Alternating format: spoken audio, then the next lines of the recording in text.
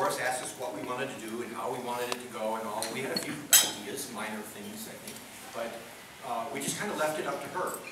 And so it was as much a surprise to us as it was to her. It's true. When it actually came off, and after the service, she asked us how we felt it went. You know, was it what we wanted? And I said it was way more than what we wanted. So Forrest, Three cheers for Forrest. Okay, cool. Hip hip huzzah! All right, cool. And then we have our church family friends. We have Hank and Karen Lesher, Randy and Claudia Listman, Max Seabaugh, Laura Lamar, Kyle and Susan Dixon. And for a while, gosh, several years ago, it's too bad we don't do it anymore, we would have international dinners.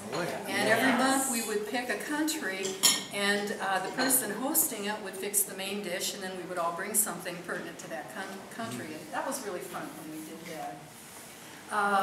And then, those of you who know me know I love mysteries, and I read voraciously, and my dear friend and my favorite author, Kit Sloan, is here with her husband, Steve. Oh my goodness! Yay, Book is out. You can get it on Amazon. they are really good. Yes, they are. Wow, I love this. She has a table outside that she'll sign. there you go, there you go. They are good. And of course, last but not least, I have Esther and Russ Ortel. Esther teaches cooking classes, and I think you just did a little stint down at Hardister's doing salads and croutons.